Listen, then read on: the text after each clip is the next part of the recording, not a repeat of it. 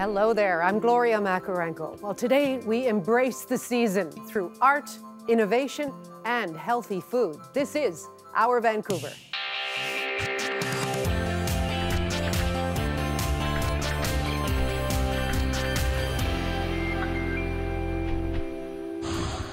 Coming up, corner store revival. So much more than milk and lotto tickets. And keeping the winter weight gain to a minimum with tasty salads. But first, when areas and avatars mix, a night at the opera video game style.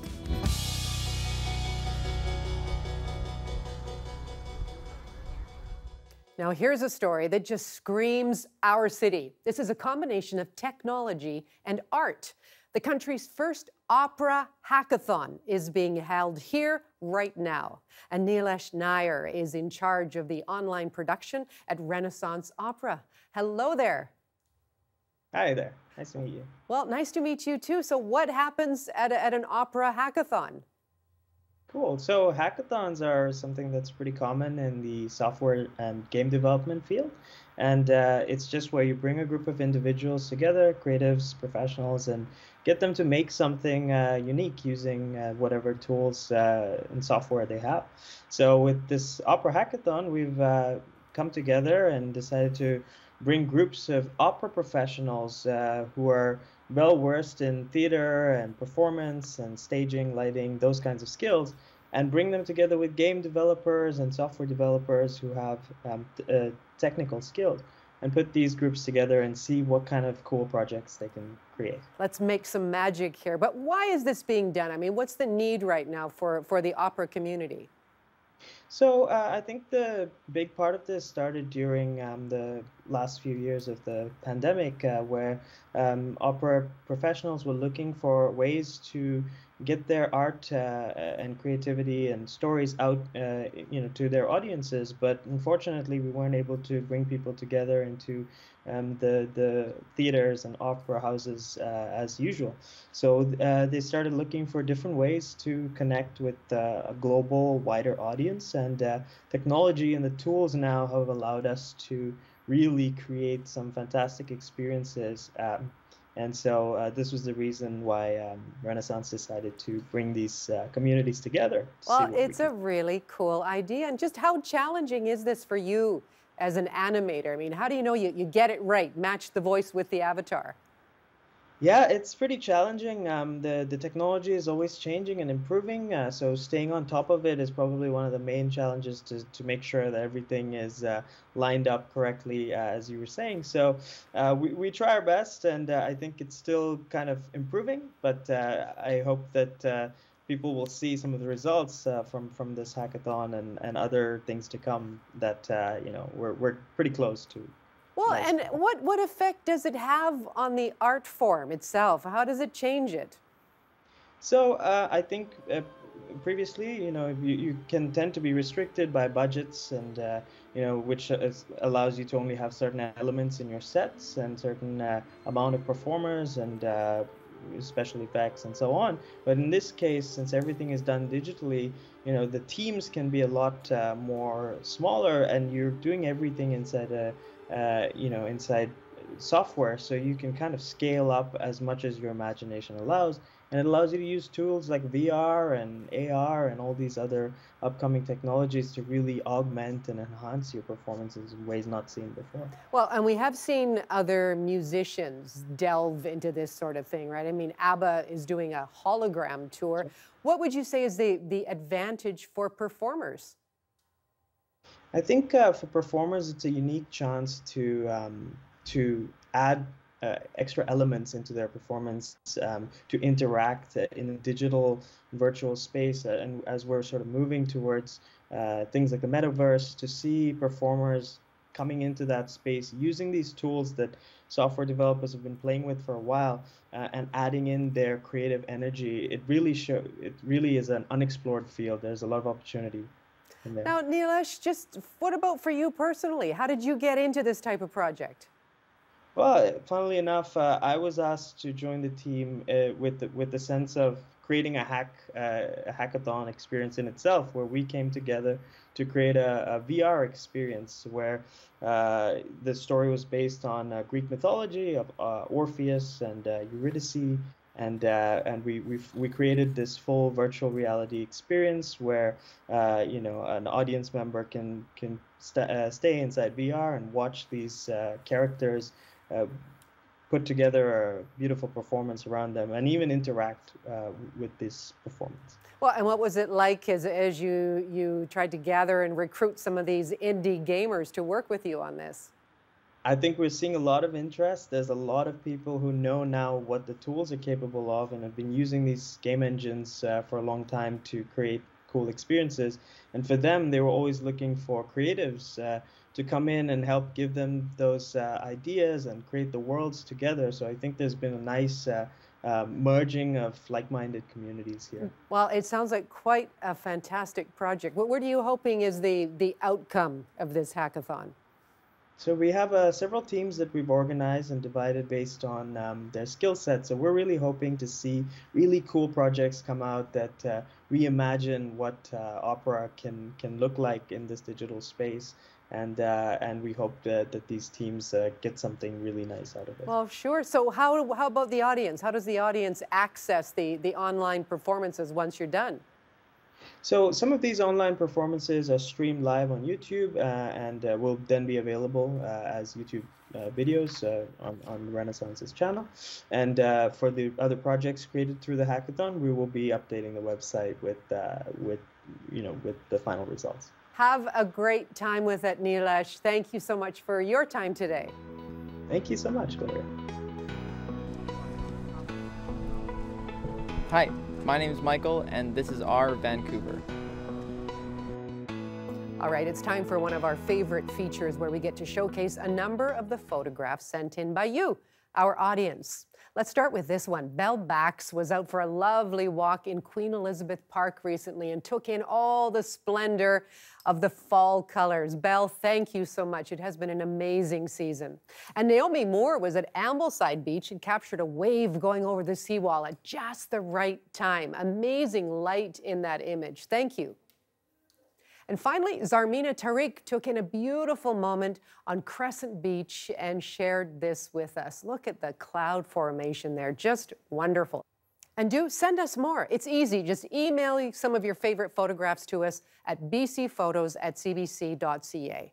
bcphotos@cbc.ca. Now, if you've been out walking through a Port Moody park, you may have noticed this phone. It's there, but it's not hooked up to anything. The phone is a way for those who have lost loved ones to channel their grief. Akshay Kulkarni spoke to one woman who uses that phone to connect with her brother. In 2020, my little brother passed away of an overdose. I was spending the last year just really, really grieving. He didn't have a burial, he doesn't have a plaque, he was cremated, and I didn't really have anywhere to go to talk to him. Hey, Henry. It's a phone hooked up to nothing. But picking up the handset is a way for Brooke Robichaud to speak to her brother Henry, who died of an overdose when he was 23. I wish I could have you to hang out with the kids again. The first time I picked up the phone to talk to my brother was very uncomfortable and awkward. It's a new thing. I've never done anything like that before, but handing the phone to my daughter and just seeing her smile and saying, "Hi, Uncle Henry," and connecting with him and getting to keep his memory alive, I honestly was in tears. The Phone of the Wind is tucked away in this healing garden at Pioneer Memorial Park. The people who set it up wanted to be an outlet for anyone needing to channel their grief. Traditionally, if you look at hospitals and even hospices, like death and grief are kind of tucked behind closed doors. And they don't have to be. The Phone of the Wind is one of the many ways that people can use to mourn, to externalize that grief from the inside and to make it go public from the outside. This phone is modeled after one in Japan, set up after the 2011 tsunami. The phone to nowhere in Port Moody is the first of its kind in Metro Vancouver, and it's already being used by many trying to remember their loved ones lost. Nearly 5 British Columbians died every day from overdoses last year, and Robichaud says people who have lost others shouldn't be afraid to grieve publicly. And it's such a cool idea. I've put it on my TikTok and my Instagram, and so many people have reached out just saying, I wish this was in my city, I wish this was in my country. We'll come here probably about once a week at least. We like to go play at the park across the street, so on the way we'll stop in and say hi to my brother and, just have that moment. A moment so that she can always feel connected. Akshay Kulkarni, CBC News, Port Moody. Akshay, thank you so much for that very touching story. Now, the COP26 UN conference on climate change continues in Glasgow, and while world leaders debate the best way forward, local youth are finding their own way to protect their future. Neelesh Nair is a member of the sustainability teams, and she is urging us to be more inclusive of all racial communities in the climate movement.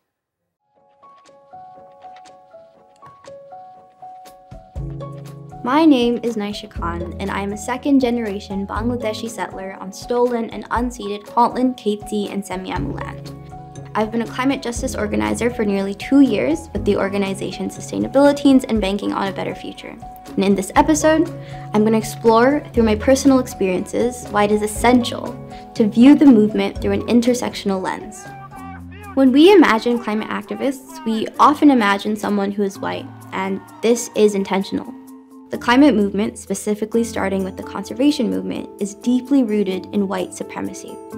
From the outset, it focused on saving the environment from the effects of climate change, but in doing so, it has failed to protect the racialized communities affected by the same environmental degradation. It has erased the struggles and the inequity that they experience as their communities have been ravaged by climate change.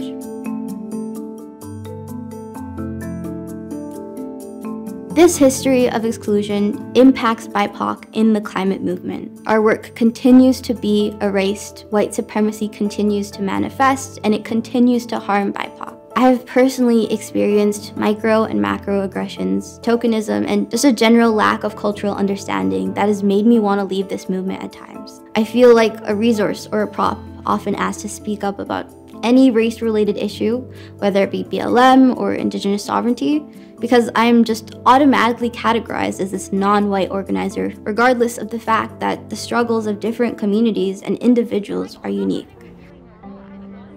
Despite this reality, there are still times when I have felt safe, heard, and respected in this movement. And the key to these spaces was an understanding of intersectionality. But what is intersectionality? The concept of intersectionality was coined by Dr. Kimberly Crenshaw in her paper, Demarginalizing the Intersection of Race and Sex. Intersectionality recognizes that we live in a society characterized by multiple systems of oppression, including sexism, colonialism, and racism. And these systems are all intertwined. These systems of oppression do not work exclusively to oppress one specific group at a time, but instead overlap and work together to compound oppression for intersecting groups. Within the climate movement, we need to be aware of and take action to deconstruct these systems of oppression. Otherwise, we are replicating the same systems of colonialism and capitalism that caused this crisis in the first place. The key to successful inclusive movements that center marginalized voices is intersectionality. Here are some of my asks to ensure intersectionality is upheld. Center and uplift BIPOC voices. No matter how educated you are, you'll never have the lived experience of someone else. You'll never truly understand their emotions or the depth of their oppression. So instead of speaking for others, work to uplift marginalized voices so that they can speak for themselves. This is especially important because BIPOC communities are at the center of the climate crisis and have extensive knowledge and lived experience to share. Unlearn white supremacy, but not at the cost of my emotional labor. There are so many existing resources out there, Black, Indigenous, and POC written content that you can find online. Do not unnecessarily labor the BIPOC folk in your life because this work is hard for us. It is tiring, and I'm more than just a resource. I'm a person who needs rest and care. Incorporating hope. Indigenous and other communities of color have been practicing sustainability for years, whilst building mutual aid and other practices of community care. We have the solution, we just need to center different voices to make it a reality. And lastly, celebrate BIPOC joy. Too often, racialized folk are reduced to sob stories and to our traumas when, in fact, we're full-fledged people capable of experiencing joy and love. For me, I am slowly starting to center joy in my organizing. Systems of oppression are rooted in hate. Hate for the other, hate for ourselves. But by centering joy, especially as a marginalized person, I am committing an act of anti-oppression. When fighting the climate crisis, it is absolutely necessary to use an intersectional and anti-oppressive lens. This both works to center marginalized and racialized voices, but it also works to dismantle centuries of oppression that caused this emergency in the first place. I know it may seem like a lot to care about all of these different issues when one just wants to fight for climate action, but this crisis did not just occur, and its impacts will not occur equally. The systems of oppression that caused this in the first place will also shape its effects, and in order to truly combat it, we must unite movements, because our fight is not separate. Our liberation is bound together. Coming up, for the second year in a row, we've run through a full alphabet of hurricane names. Johanna Wagstaffe will be here to explain how a warming ocean is to blame for more storms.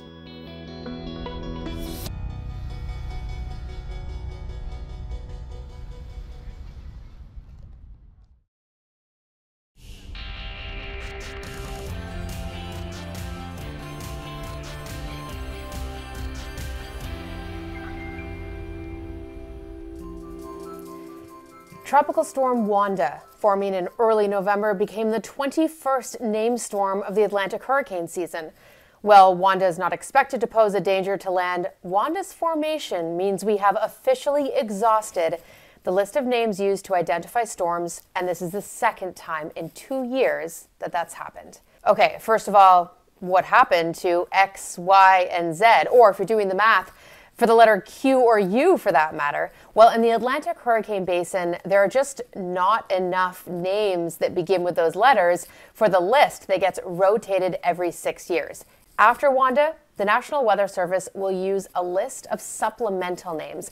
It's only the third time it has had to do that. The first year was in 2005. Last year, there was a record-breaking 30 named storms, including 6 major hurricanes, forcing meteorologists to use Greek letters to identify the final 9 storms. But in March, citing confusion among the general public, the World Meteorological Organization said it would no longer use the Greek alphabet to label storms and would instead rely on a supplemental list of 21 new names beginning with Adria, Braylon, and Caridad, and ending with Viviana and Will. Hopefully we won't get there, but the links between hurricanes and climate change are becoming more apparent. A warming planet can expect stronger hurricanes over time and a higher incidence of the most powerful storms. The overall number of storms, though, not increasing in the records we have because of factors like stronger wind shear, that's keeping those weaker storms from actually forming. Hurricanes are also becoming wetter because of more water vapor in a warmer atmosphere, and rising sea levels are contributing to higher storm surge, the most destructive element of tropical cyclones. It's been a busy hurricane season in the Atlantic Ocean this year as well, and there's still a few more weeks to go until it officially ends on November 30th. And now, your Science Smart. If you have a science question on your mind, send me a tweet and I'll try to get it answered. Johanna, thanks very much. You are watching Our Vancouver, and I'm Gloria Makarenko.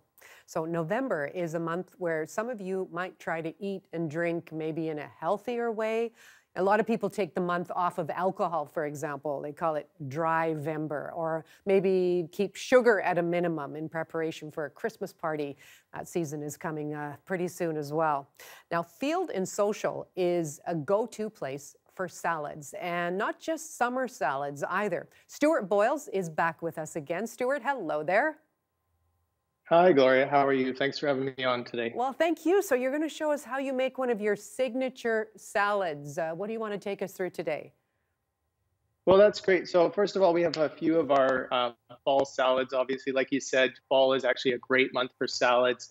There's lots of great root vegetables, hearty vegetables, grains are really good, a little bit heavier in some of the flavors. One of the ones I like to do is it's not really on the heavy side. It's more of a Thai-style peanut salad. It's kind of my take on it.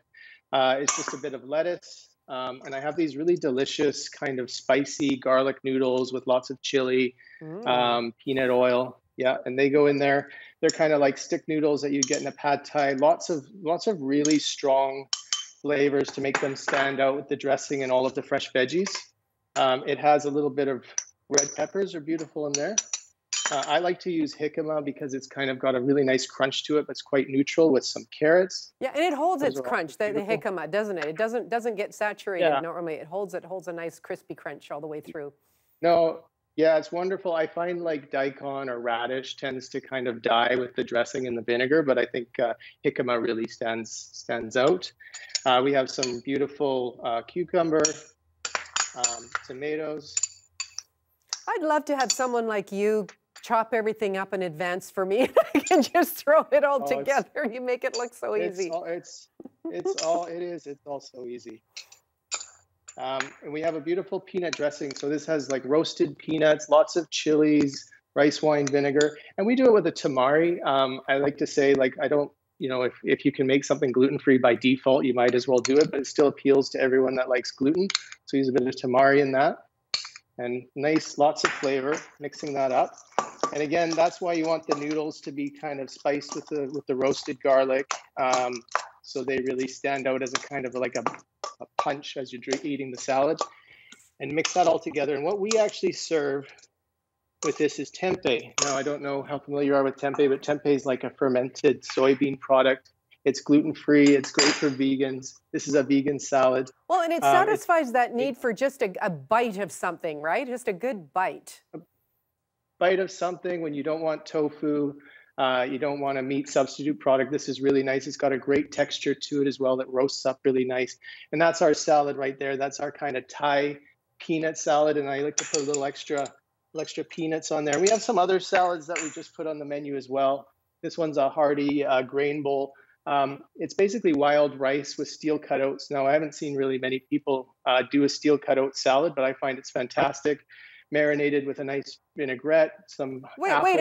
Wait a second. Steel cut oat salad. So do you soak them first? Do you cook them first? Or do you have them, you can't have them in there raw and chewy. Yeah. No, I kind of had to come up with the method, but basically lots of extra water, cook them up with lots so they don't turn to porridge. And then once they're cooked, it's kind of like a couscous consistency and run under cold water so that it kind of makes them light and flaky. My wife's from Scotland, so we eat a lot of oats around the house. And I just had the great idea to do a steel cut oat salad, wild rice in there as well.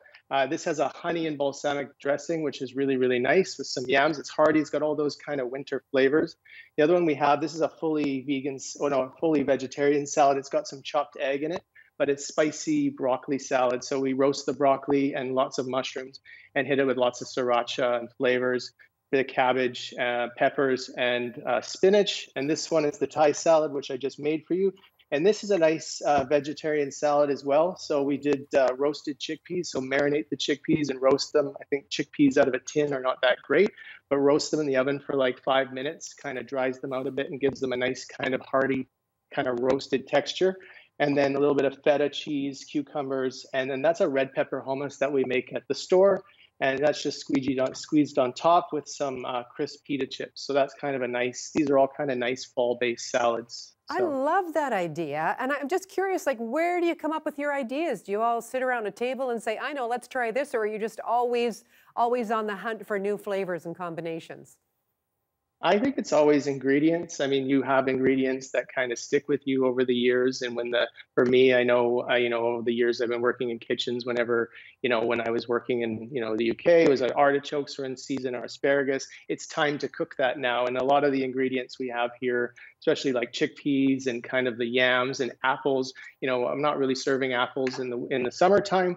But when the winter comes along, I think it's always a great time to serve apples, the hearty grains. We serve a lot of couscous and quinoa, but those are quite light and fluffy. Where I think I want something a little hearty. So I think it's always talking with the team. I've got a great group of people working in the kitchens with me, asking them ideas and trying to kind of work together to see what would we like to cook. And everything's fairly simple to do, but I think the nice thing for us is everything's made from scratch in our kitchens, and everyone kind of enjoys doing it together. So. Well, and I also like the idea of the salad as the starter, the main, and it's everything in one bowl or on one plate. Do you have a favorite salad for this time of year? Well, I'm quite partial to the peanut salad. I really like the noodles. I like the kick of all the spices and chilies, and I like the crunch of the refreshing veggies with it. And I'm getting into eating a lot of tempeh myself, so that would be my favorite salad this time of year. Thank you so much for taking us into another season with your salad, Stewart. Great to talk to you again. Thank you. You as well. Thanks so much. Take care. To believe we've become so obsolete. If you want to go and see some live music, Dallas Green is known as City in Color on stage. The Canadian indie singer plays 2 nights at the Queen Elizabeth Theatre, November 12th and 13th.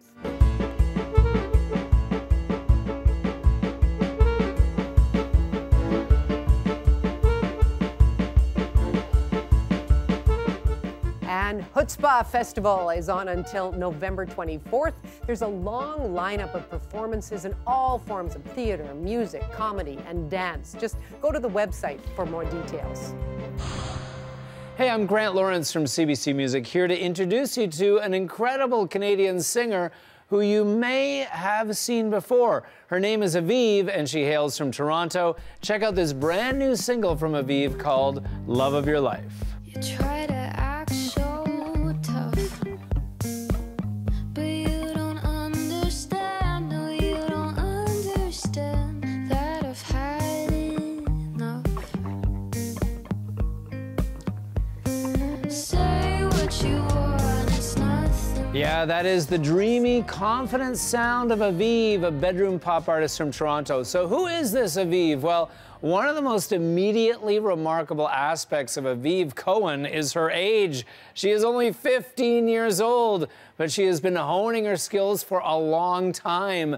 Aviv began her voice training at the Bravo Academy for the Performing Arts at age 4. Piano started at age 6. And then acting in shows like American Gothic, Working Moms, and Anne of Green Gables. Aviv was also even a member of the storied franchise, the Mini Pops Kids. I hear tripping and finesse. It don't make no sense. I hear tripping and finesse. You know it, you know it. I hear tripping and finesse. Did you spot Aviv in there? That was Aviv during her time in Mini Pops Kids, covering Bruno Mars in high-energy fashion. Hope she doesn't mind us showing a bit of that footage. These days, in her mid-teens, it's Aviv's original music that is catching ears and, quite frankly, blowing people away with tunes like this one with a jangly vintage pop feel. Don't have much to do.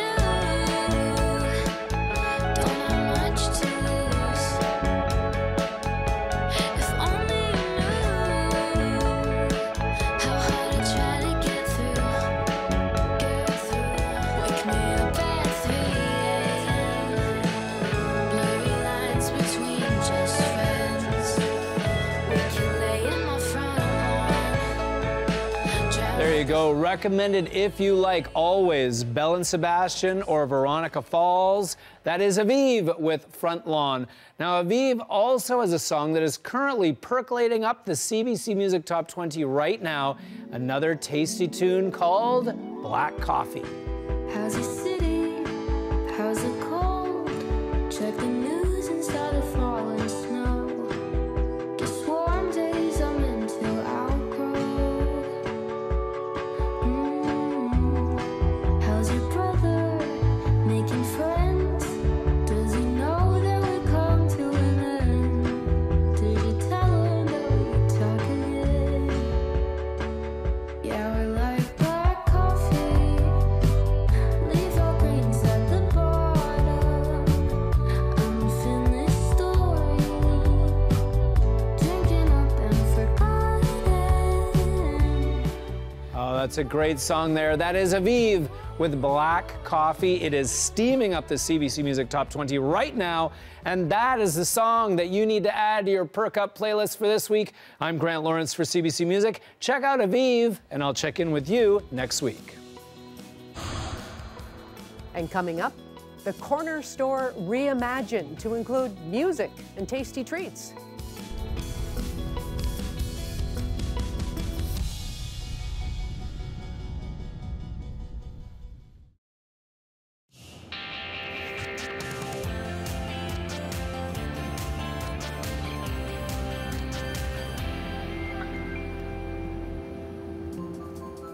You're watching Our Vancouver. I'm Gloria Makarenko. Now, since the pandemic hit, we have recognized the importance of the local corner store. East Vancouver's iconic Vernon Drive grocer has new owners, and they're bringing good beets, fresh bread, and local artists. The CBC's Anita Bath took a look. Tell us, first of all, why you wanted to buy this place. It's been a very interesting year and a half to 2 years for a lot of people, pretty much everybody. So, we want to take this opportunity to create a space where people can kind of connect again and enjoy life again and rise up their vibrations.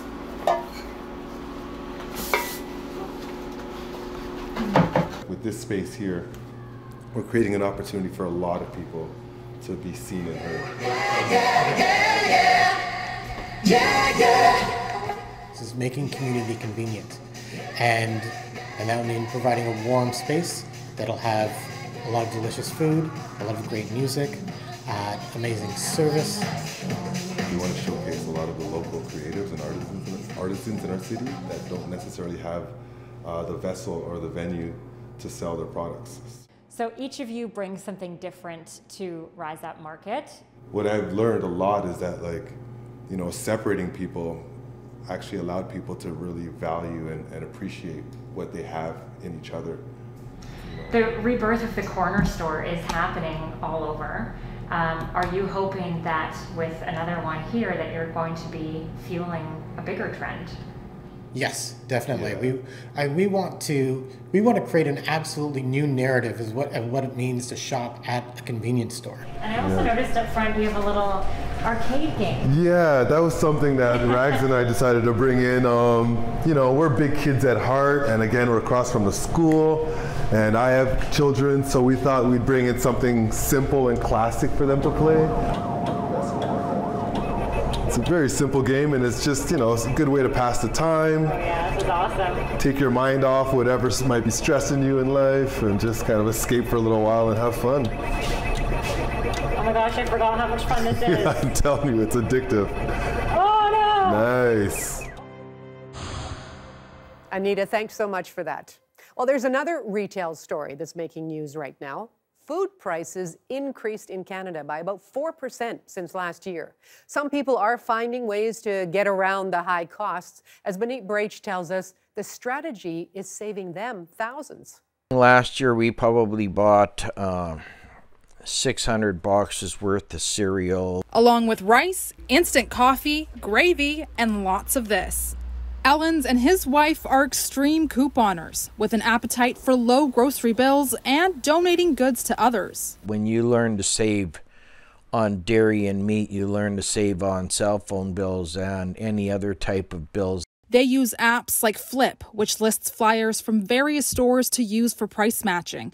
With Checkout 51, you can earn cash back by redeeming offers. And with a 10% jump in meat since the beginning of the year, apps are a big help. We'll use Flip. Primary Bros will buy, the wife will buy 12 at a time. Beyond technology, these stacks of coupons still do the trick as well. We're probably saving $5,000 to $10,000 a year on our groceries. Okay, so maybe not everyone's at this level of couponing, but a recent study shows just under 40% of British Columbians are using coupons more this year than last year. 42% are using more flyers, and people also look for goods that are about to expire. With this new app, 130 local stores in Vancouver have partnered up to make surprise bags with heavily discounted surplus food. You get the value of the bag, so say a value is $15, you get it for 1/3 of the value.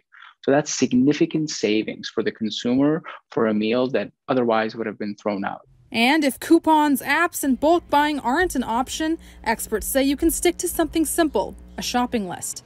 Staying organized even helps this extreme couponer land some bargains. Barbecue sauces, most of the time we're getting them absolutely free. We pick up hundreds and hundreds of them. For Ellen and his wife, it's all about catching the next good deal and paying it forward. We're giving away all 300 on our next round. We're giving that away, and it really does make us feel good that we're giving back, because we for every $100 that we're giving away is probably only costing us $10 to do so. And it's going a long way for them and people in need. Benit Brach, CBC News, Abbotsford.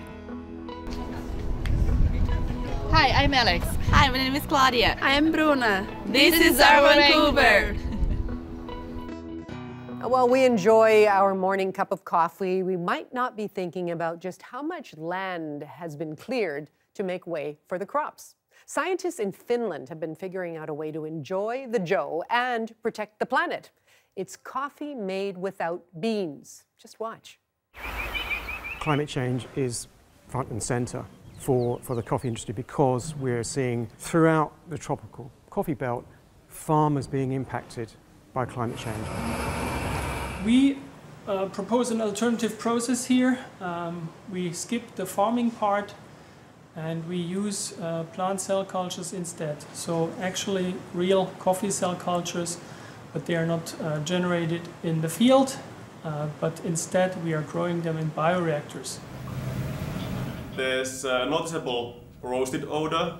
Then depending on the roast level, it can be also quite fruity, quite green. It tastes a combination of different types of coffees. All the natural coffee sources are vanishing, so we have to move along. But yes, I think when the day comes and if it tastes, then it's like the aromatized coffee based, so why not? And in the long run, really one could imagine that this replaces part of the production pipeline. But to be honest, I would think there is always segments relying on the traditional coffee, and for special grades and specialty coffees for sure. Coming up, could a hybrid model of work from home and in the office be the best of both worlds?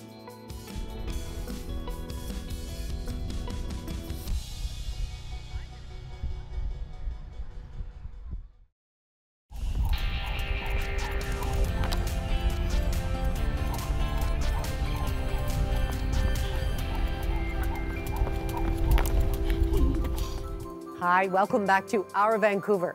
I'm Gloria Makarenko. Have you been working from home since the pandemic hit? Well, a new survey says half of Canadian workers think that doing their jobs remotely could hold them back in their careers. But employers can take steps to address those kinds of fears. As Janella Hamilton is finding out, the future of work for many in BC includes a hybrid model. It's been more than a year since Amanda Thomas stepped into her office at Coast Capital Savings in Coquitlam, and while she misses interacting with colleagues, she says the flexibility of working from home has given her family a healthier work-life balance. That was probably the most challenging time of the pandemic for me, having the kids home and working some of the longest hours of my life. Thomas will continue to work remotely for the foreseeable future, and she's not alone. According to a new Angus Reid survey sponsored by technology firm Cisco Canada, 74% of BC employees say their companies are also planning to continue with a hybrid or remote work model. I think most businesses are going to be hybrid moving forward. And again, I think it gets back to that 77% of Canadians are saying, hey, this flexibility and choice is really important to my employment decision. And while working from home has its benefits, it can also bring challenges. The survey suggests 46% of BC employees feel working in person will bring more opportunities for workplace engagement and career growth compared to working remotely. Thomas says she understands why working remotely can bring on a feeling of neglect. I personally take it on myself to advocate for myself and to make it be known what I'm working on and how much value I'm bringing to the organization. Anya Cox works with Thomas and is the Chief People Officer of Coast Capital. She says it's up to managers to check in with their staff to ensure their needs are being met. With this move to having a much more flexible workforce, we've also been very thoughtful about what do we need to provide to our employees so that people do continue to feel included. Tara Robertson is a workplace consultant. She says there are easy ways for employers to support people working remotely, including asking them how they're doing and making sure they're seen, quite literally. Creating the meeting norms when we're in a hybrid environment. So I think the best practice is for everyone to be on their own computer so you can see everyone's face and their facial expressions and body language. Cisco Canada says the right approach will vary across workplaces, but the overall takeaway is to prioritize personal well-being as well as flexible work arrangements, since this hybrid model could be the future of work in BC. Janella Hamilton, CBC News, Coquitlam. Well, the high cost of living in the Lower Mainland has long been an issue. We have reported for decades on all the creative ways people have found affordable housing. Well, let's take you back to 1982 through the CBC archives and the story of a student who took to the trees. Blair Longley is a writer and a part-time student at Simon Fraser University. With the cost of tuition, books, and other expenses, there just isn't enough left at the end of the month for conventional housing. But Blair is lucky. He's managed to find a place that's cheap, quiet, and close to classes, what you might call getting to the root of the housing problem. The 31-year-old student is living in a 1,500-year-old tree stump on top of Burnaby Mountain. In 1954, a person who was a medical student at UBC, that was before there was any Simon Fraser University, looking for a place to retreat, came up on the mountain and built the original A-frame loft on top. There's probably been at least a dozen students who have lived in it since then.